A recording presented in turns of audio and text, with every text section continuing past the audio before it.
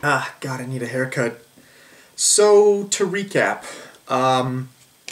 so is there objective morality? That's what this is going to be about. And the last video I asked if there is such thing as objective reality, and my answer to that was yes, and because the line of reasoning was pretty much if there has to be some sort of consensus, you know, whenever you're interacting with a person.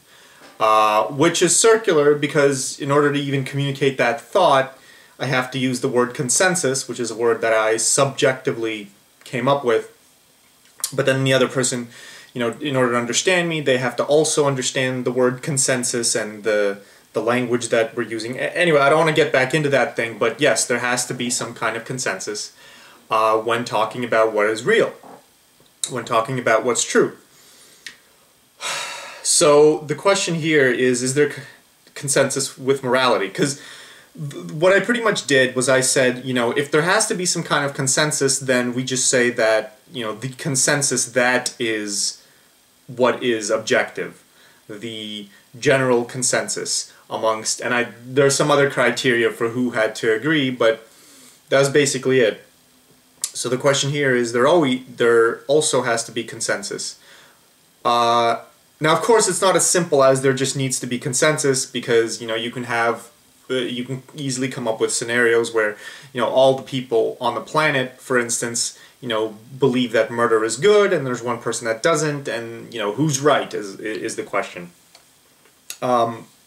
So, yeah, I'm going to start by sort of defining my term, and I don't necessarily mean objective in the sense, in a metaphysical sense, in a Plato's form sense. There is no Plato's form for morality, for ethics. I mean, there's a hypothetical sort of subjective Plato's form, but it's not. There's nothing ontological about it. You know, we have Hume's law, which says we can't derive an ought from an is. So if I'm conversing with you and we agree on reality, we agree on what's true, doesn't mean we're going to agree on morality.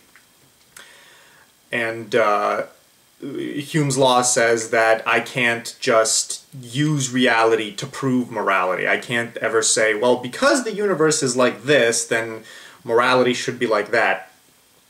I'm gonna go a bit more into detail about Hume's law later, or what that actually comes from. But like, the idea with this sort of debate is that there's always two sides. There's like objective versus subjective, and what's objective is usually thought of as universal, sort of absolute, sort of ontological, hardwired in the universe, and subjective is more relative to human perception and not necessarily something people will agree on, you know, etc. The way I see it, though, you know, even if everyone agrees on everything, then that's still technically subjective because it's not ontological, right? It's not the real thing, it's just what we perceive through human lenses.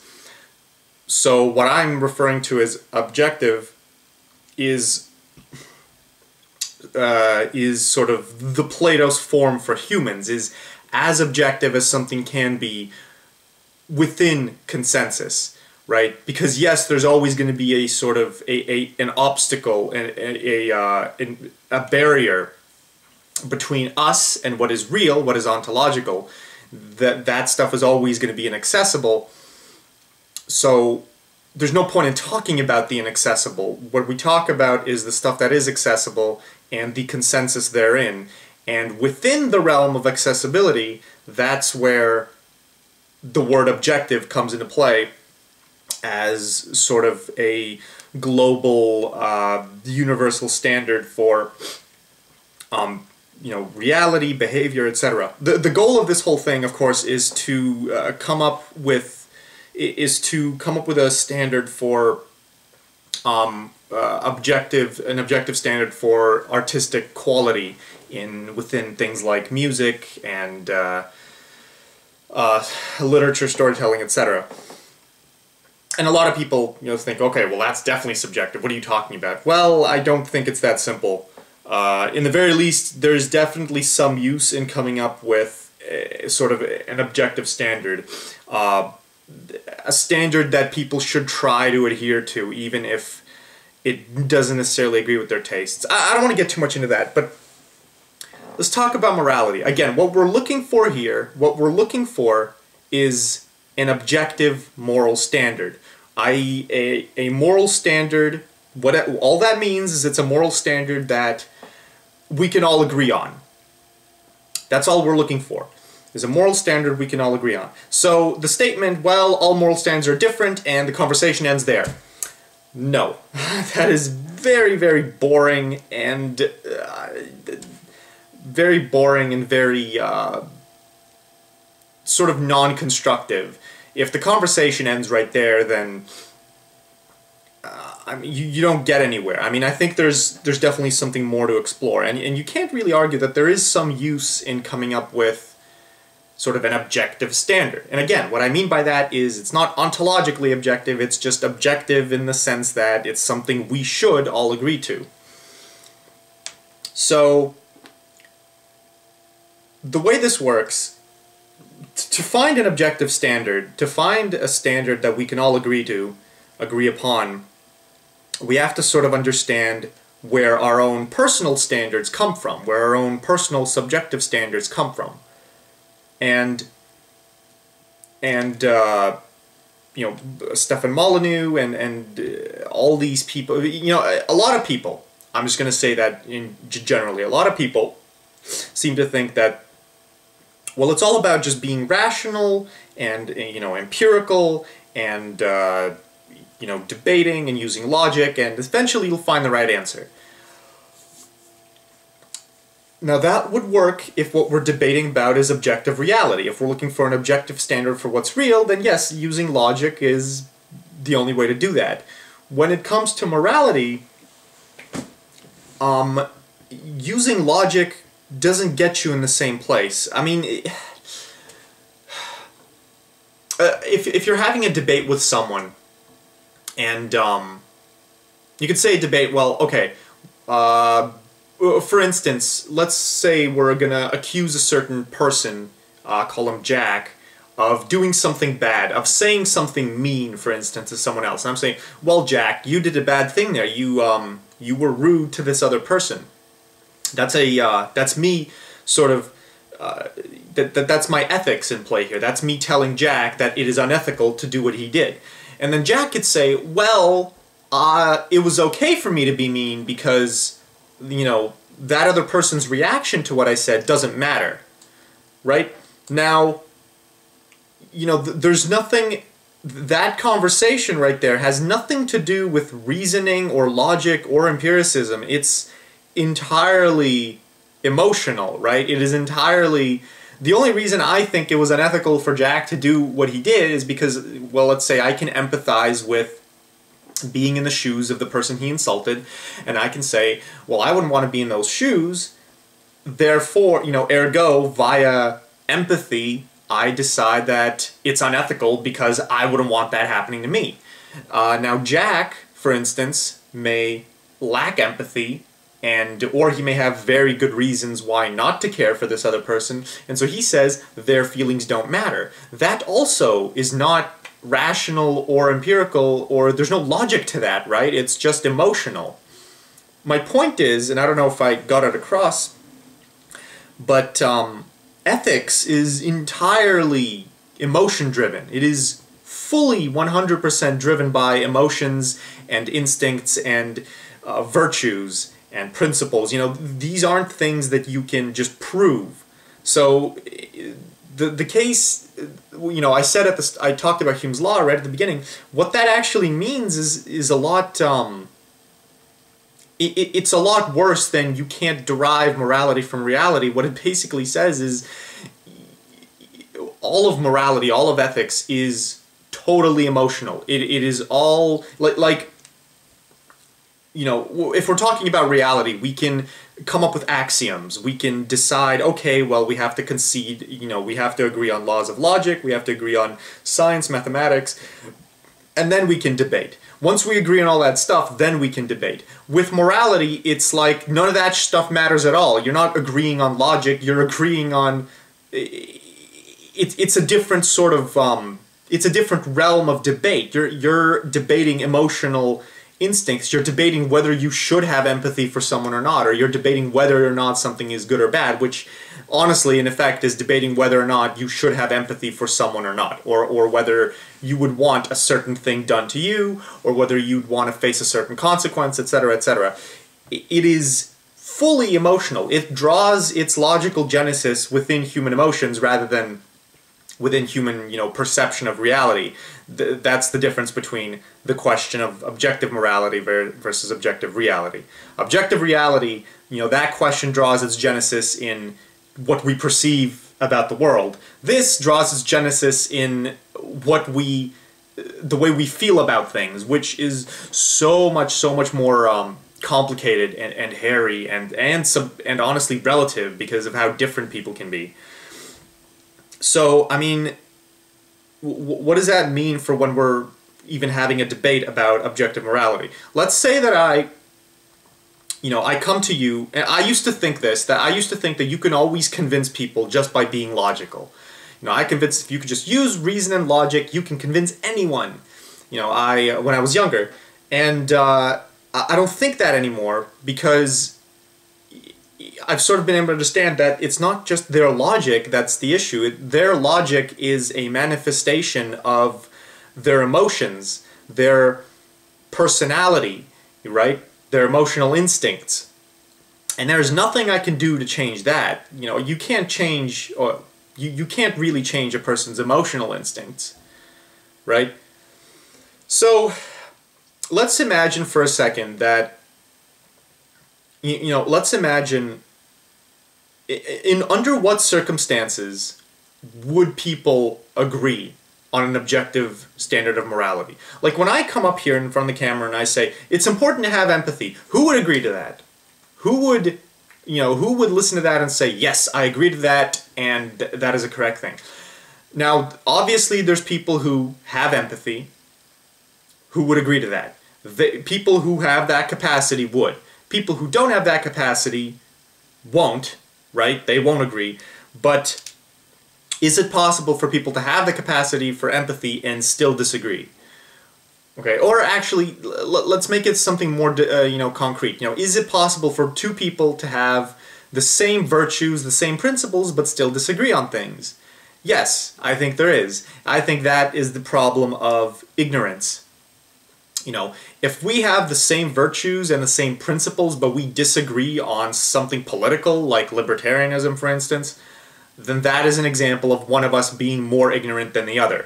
Okay, so Stefan Molyneux, for instance, I don't think that, a lot of people hate the guy, but, I see myself as actually very similar to him. I think we have very similar virtues, very similar instincts, but very similar principles, but he obviously thinks, the state is evil, get rid of it, etc. And I don't, because, and maybe I'm ignorant, or maybe he's ignorant, right? But the point is, the difference between the two of us is one of ignorance. It's one of us either not knowing something or not understanding something. That's the only reason we disagree. And the fact is, we probably, both of us, are actually ignorant and don't know the full truth. Although, one of us is probably closer to the objective standard than the other. Or, in this case, one of us is probably closer to agreeing than the other. One of us is probably closer to the objective standard that we should agree to than the other. But what if someone has different principles? What if someone is as intelligent and not ignorant at all? You can still disagree with them. And I know this from experience. I was, I studied physics and math at the University of Toronto, and when I first came to the university, I thought, okay, there's going to be a lot of smart people here, and at the time I thought, okay, smart people, I'm going to find people I can agree with about things. And the truth is, I found some people I agreed about some things, but the vast majority of people, no. There's a lot of people that I disagreed with, or rather people that disagreed with me. And so, I sort of realized, no, it's not just a matter of ignorance. It's not just a matter of, lacking the ability to reason or not understanding certain things. It's not even cultural upbringing that's important. I think on some level, there's just some people you cannot convince, right? And Molyneux believes in, he doesn't believe in determinism, right? Because he thinks you can convince anyone. But no, I do not believe you can convince anyone. There are some people you will just never be able to convince to your standard, because they just can't, because your standard, again, is predicated on your feelings. And that person doesn't have those feelings. And this is why I'm so concerned now with narcissists and sociopaths. Like I did a video a few weeks ago about narcissism, okay? And this is the important thing about narcissists and sociopaths, guys, is that they cannot experience feelings of empathy, okay? They can't have, like, there's parts of the brain that are supposed to be, there's parts of the brain that are supposed to be responsible for empathy. I mean, they've done brain scans of these people, and those parts of the brain just don't light up at all when they do for, other people. So, a sociopath can be just as smart as you or just as smart as me, but I still can never convince them to have empathy because they just can't experience that emotion, okay? And morality and ethics is entirely predicated on stuff like that. It's entirely predicated on us being able to experience the same emotions before we come up with a framework for it. So there's no point in arguing with a sociopath. Now, okay, I will say, though, this is all predicated on the idea that sociopaths and narcissists can't actually change at all. And I don't know if that's entirely true, and it's definitely not true when people are younger.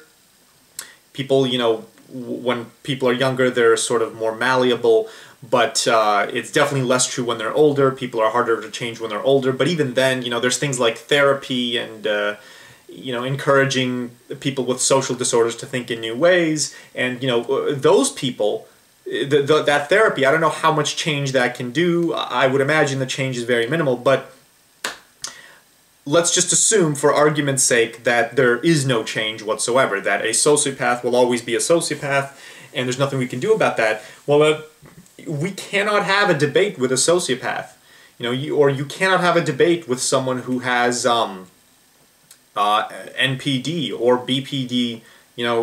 These people have a social disorder that prevents them from experiencing the emotion that is required, that the emotion that is upon which the argument itself is contingent, right? Like, we can't talk about empathy or love or compassion, any of that stuff, because that very conversation is contingent upon the people in the conversation having the ability to experience that stuff. And sociopaths can't experience that stuff, so you don't debate them. So what this pretty much means is the only people you can debate when it comes to morality is the people who already agree with you or can already agree with you. And so either people who, it's basically people who already agree with you on everything, or people who, should agree with you on everything but are really stupid about some things and therefore don't. People who are very stupid and very deluded. And, that's a pretty cynical, unfortunate reality, but that's just the thing that I keep seeing, and debating people is like the only thing I do. So, I mean, I'm just seeing it as sort of the unfortunate thing. So, what does this mean for objective morality? Who decides what an objective standard is, right? Who decides what, what's the objective standard that we ought to stick to? Well, by virtue of the fact that just to have the conversation, the people within the conversation have to agree, just to have the conversation, the people within the conversation both have to have the capacity to experience the same emotions, means that we have to rule out people who are sociopaths and narcs and BPDs and histrionics, etc., and people with social disorders, because they can't experience the same emotions. It's probably a good idea to rule out certain, other subsets of people that can't experience certain emotions. until you're left only with people who, you know, they're not, maybe they have some narc traits or some BPD traits, but they don't have any disorder, so you can pretty much get them to experience the same emotions that you do. And if you can get them to experience the same emotions that you do, then ideally you can have the debate with them. And so it's that group of people that gets to decide what the objective standard is, right? By consensus again. And again, the people have to be intelligent. They can't be ignorant. So sort of like my answer for what is objective reality, you know, is there objective reality? I'd say the same thing. Objective morality is decided by people who, you know, aren't stupid, aren't ignorant, and people who, number one, aren't stupid, aren't ignorant, and number two, have the capacity to experience the same emotions that you do. So, you know, those are two very serious conditions. I imagine that most people that really engage themselves in philosophy are, you know, generally not ignorant, although there's been exceptions. And engage themselves, I mean study, because I know people who just read philosophy books and are, you know, it goes over their heads. And then people who, you know, care enough about the subject to have a debate. I mean, it's really hard to tell whether someone is capable of experiencing the same emotions that you do, but, you know, once you know a person long enough, you pretty much, you know whether to rule their opinion out or not. So, you know, I keep, you know, before on this channel, I would hate on Stefan Molyneux a lot, and I've sort of changed my mind. I mean, I still disagree with UPB and all that stuff, and it's still a flawed framework. But I find myself sympathizing with the man because I know that he's capable of the same emotions that I am. I know that he's not a sociopath. You know, at best, you know, so at worst, he's just very, very deluded and ignorant, which honestly is a lot better than the alternative. So that's sort of the point to be made. And I mean, sort of to follow the line of reasoning with UPB, but you know, we have in ethics, we have sort of three categories of standard. We have virtues, and also known as, you know, person's motivations, their intentions, virtues, principles, etc. The deontological moral value of actions themselves, and then the consequences. Consequentialists care about consequences, you know. Then there's people like Immanuel Kant care about the deontology, and then there's people who care about the intentions. And I said, and I have a huge video where I talk about the morality, you should care about all three. All three are important, but the only one that you can standardize, the only one where every single person basically has to be identical is the virtue category, the motivation, intention category. Everyone has to be identical in that category.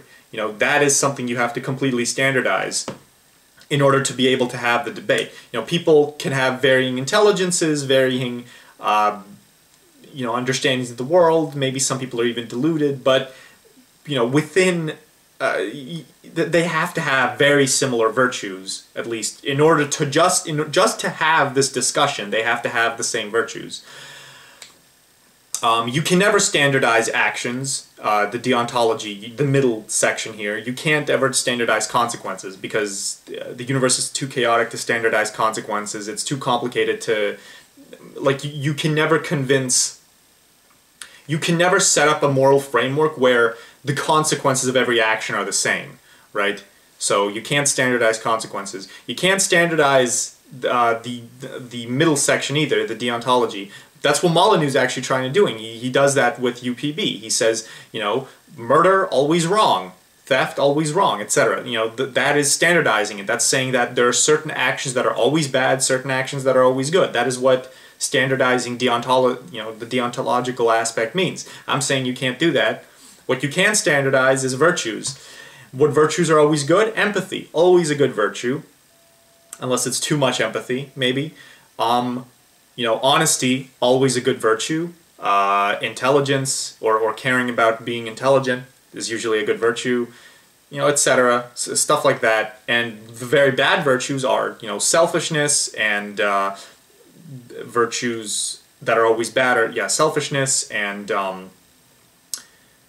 sort of shallowness and caring about sort of yourself and your progress and your image. That is a very, very bad one. Now, these are all virtues that are always bad, always. But then there's virtues that are always good. And sort of that's sort of the debate that I think we need to have, is if we're talking about building sort of a perfect moral standard, an objective moral standard, is we talk about virtues, is we talk about what are bad virtues, what are good virtues. And and we will agree on what are bad and good virtues because we are capable of agreeing. But the only people who won't agree are the people who are sociopaths and narcs, right? Like what person, you know, on the planet could possibly say that having empathy is a bad thing? You know, either that they are a sociopath or a narc and they don't think empathy is good or valuable, or they're lying, or sorry, they're a good person but they're lying for some reason, or they're someone who does have empathy but they're deluded. And in either case, it's all if someone has empathy and they say that empathy is bad, then they are literally just being hypocrites, because if you have empathy, you can't not have empathy, right? You can't not react in an empathetic way. So, I mean, I don't know if that makes sense, but the point is, you know, if we're talking about setting an objective standard for morality, we need to talk about what are the best virtues. At least that's the place to start. Then we can talk about what are the best actions, and then we can talk about what are the best consequences. But we'd start with virtues, we'd start with intentions. And I think that if you do that, and if you do that with people who have the capacity of agreeing, then, and we're all sort of rational and reasonable and not stupid, then eventually we will agree on a model or a framework that's very similar to the morality equation model that I had, that I posted like a few months ago. Granted, that was a very sort of rough, you know, rudimentary explanation of that, but the skeleton of the idea was there. So, I guess the only question that you might ask is, why do we need an objective standard, okay? Why do we need an objective standard? Because I'm sure there's people who probably have the same virtues that I do that would hear me say, we need an objective standard, and they'd say, well, why? You know, why should anything be why should morality be objective? That's a good question, and I think in order to answer, I think to believe that morality, I think that's sort of an axiom, honestly. That's not something you can really justify. I think in order to understand why you need an objective morality, I think you need to believe that you need an objective morality, right? Like, if you understood why we needed an objective morality, you would have an objective morality already. So it's not something I can necessarily convince a person with just by trying to answer it. But the way I see it is, if what we're trying to do with morality is construct a utopia, construct a world where people are content, where people are happy, where happiness is maximized, where well-being is as maximized for everyone as it could be, then the only way to do that is to try and reach an objective morality. That would be my only real argument for that, is that you cannot do this. You cannot have a world without suffering, without standardizing morals, right? I mean, look at the legal system, right? Like, why is murder, you know, outlawed? Because if murder was legal, if murder was something, you know, people could just do whenever they wanted, I mean, you wouldn't have a utopia, right? There's a reason that it's punished, right? So the reason it's punished is basically because everyone agrees that murder is wrong. You know, that is an objective standard. That is a standard that everyone agrees, and that's the reason UPB has so much weight, is because it says that here's these, you know, universally preferable behaviors that we should just follow. I mean, I would say, again, my problem with UPB isn't that it tries to universalize ethics. My problem with it is that it doesn't do a good enough job of it. You know, it doesn't universalize enough preferable behaviors. It doesn't talk about virtues. It doesn't talk about, you know, what people's intentions ought to be, rather than, you know, what it only talks about actions, and that's the biggest flaw within that framework. But, you know, to answer the question, why do we need an objective standard? It's because, well, without an objective standard, you're going to be unhappy, or someone else is going to be unhappy, somebody maybe that you care about will be unhappy, there's going to be unhappiness everywhere. And the only way to fix that is to have an objective standard. Now granted, whenever you'd say this, a lot of people immediately start getting sort of suspicious and say, well, what you're saying sounds sort of like a cult, and any kind of paradise or utopia that you build out of this cult will be one where everyone is identical. And I don't think that's true at all. You know, it wouldn't be a society of people that are identical, it would be a society of people that are similar, in that they have similar, you know, standards, but they are still, you know, varyingly different in their own way, and there's still individuality, there can still be sort of creativity, there can still be, you know, nuances and different kinds of people and different kinds of experiences, but their moralities, their principles have to be the same. They have to be the same. And, you know, the only place in fiction that I can easily think of where I've seen something like this is the Star Trek universe. You know, the society that they have in Star Trek, The Next Generation, for instance, you know, the way, the attitude, the culture that those people have is very highly indicative of one where people are always empathetic, people are always, you know, sort of honest and virtuous, and they have all the right intentions and the right qualities. They're still different though, right? It's not a society of clones or, you know, people who are just completely, you know, drones. But so I mean, what I would say to that is that's sort of the opposite extreme. In trying to standardize morality, you have to be careful not to go too far and standardize all human behavior to the point where everyone is the exact same person, and society becomes very fucking a very boring hive mind, you know, collective. But we definitely need to be brought closer to that point. And that would be the answer, is there objective morality? And so for the next video, I'm gonna assume that yes, the answer is there objective morality is yes, and that the answer is that the one I gave, because that is what, again, the goal of this whole thing is to figure out whether there's such thing as objective quality in art. And if we agree that there's objective reality and that there's objective morality, then I would say that it does follow that there is objective quality in art. But again, so take that for what you will, and by all means, I'm not totally proud of this video now that I think about it. I wasn't totally organized as I want to be, but if you enjoyed it and if you have something to say, comment by all means. Cheers.